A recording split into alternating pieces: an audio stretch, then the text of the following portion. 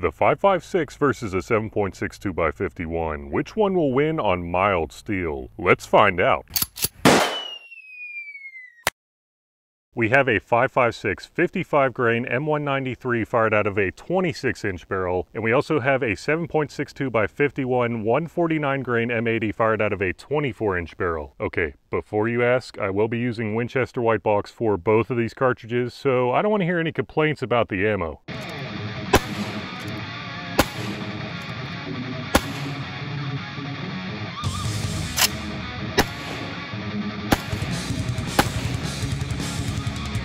Based on those numbers, they both gain velocity over what the boxes were claiming, so I think this should be a pretty fair test. The question is though, does a lot more velocity equate to more penetration on mild steel than about double the kinetic energy? We'll just have to go ahead and see, but not before we check out our new setup. Guys, I think you're gonna like this one. Say hello to Steel Sled 4.1. Basically, the only difference, I'll let you guys pick out the difference. Okay, good enough. The difference is the supports right here that I added on the top and bottom. Basically, they will support the whole perimeter of the steel plate, so we should help to minimize the bending effect that there was before there were supports right there. Not 100% sure that this is going to work, but I think it should help a pretty decent amount. As always, we are starting off with a 1/4 inch of mild steel. Now let's get to it.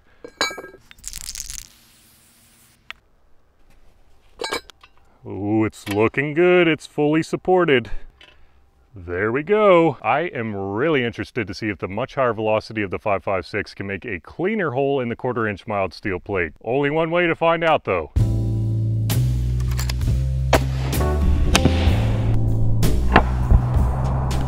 About as clean of a hole as I've ever seen, and it looks like it went straight through. Let's see if it did any damage to Steel Sled 4.1. All that extra velocity could, you know, definitely do something.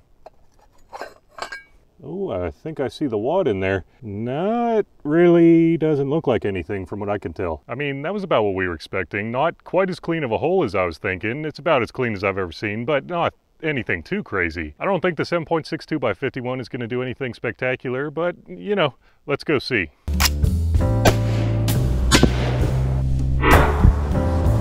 Believe it or not, I actually like the hole of that 7.62 by 51 better than the 5.56. It just looks cooler to me, but let's see. I really don't think there'd be any damage, but we'll still get this 1/4 inch garbage out of there, and then I don't see anything new. We're moving on up in the world to 3/8 of an inch of mild steel. This one is definitely a bit of a challenge. Oh, I think we're good to go. I am liking these supports better already. The problem with 3/8 of an inch of mild steel, well, I really shouldn't say problem, but with the 5.56 out of a 16-inch barrel at least, it kind of sucks at going through 3/8 of an inch of mild steel. With this 26-inch barrel though, 3,400 feet a second, you would think it would melt right through. I guess we just have to find out.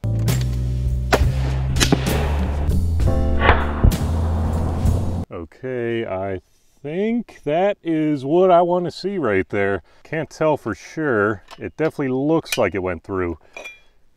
Yes, straight through 3/8 of an inch of mild steel. That is pretty impressive performance.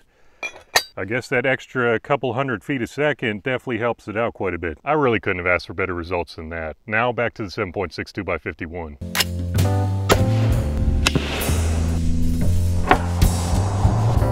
Surprisingly, I think we are, yep, we are neck and neck. I cannot believe that these cartridges are this close. I mean, we'll see on the next one how close they actually are. Two pretty decently clean holes. No new damage either. All right, it's finally time for the plate that everybody came here for, the 1/2 inch mild steel plate. This one's a real challenge if I'm being honest.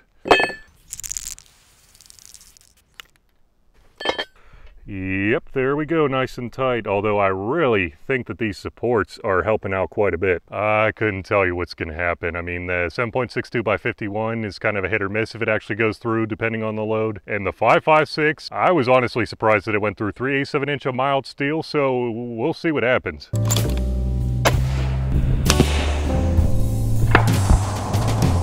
There ain't no way, there ain't no how. Yep, it did not go through that 1/2" mild steel plate. It went quite a bit deeper than I thought it would, though. I mean, obviously I can't tell with my eyes, so we'll have to go back to the bench and measure it. Back to the 7.62 by 51, though.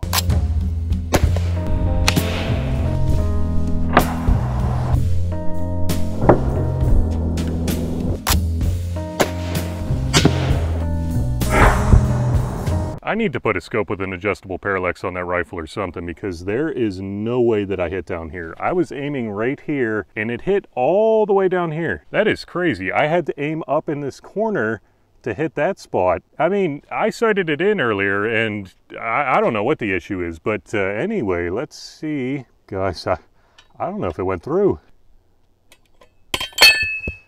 Oh, that is a big bulge, but it definitely did not go through. That is crazy. I thought for sure it was going to go, well, I guess I said it was hit or miss, but I thought that that one for sure was going to go through. Well, I mean, I guess the only thing left to do is go back to the bench and figure out just how deep each one of them went. Wait a second.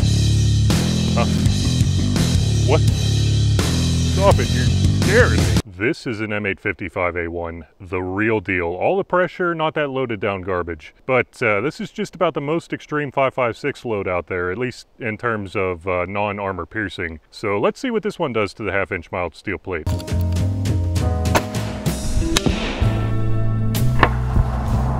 I don't know, I can't really tell from the outside. There's kind of the copper jacket in there. It's kind of blocking the hole. Let's see though.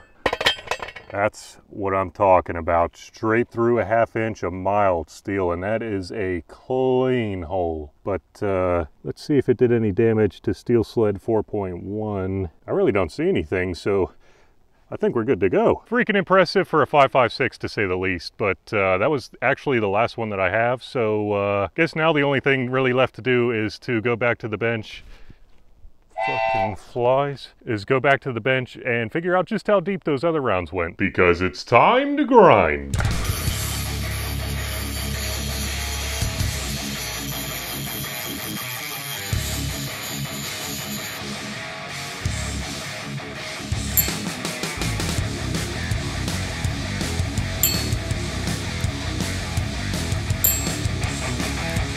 The absolute deepest point that I was able to find with the 7.62 by 51 was 524 thousandths. The absolute deepest point with the 5.56, on the other hand, was 440 thousandths. Guys, that's about 84% of the depth of what the 7.62 by 51 did, with a much lower sectional density and about half the kinetic energy of what the 7.62 by 51 was producing at the muzzle. I guess the extra 500 feet per second that the 5.56 was producing definitely helped it out in this case. Well, I mean, obviously an extra 500 feet per second definitely couldn't hurt, but it was way closer than I thought it would be between these two cartridges. Anyway, I really hope that you enjoyed today's video. Thanks so much for watching, and remember, don't let ballistics drive you bananas.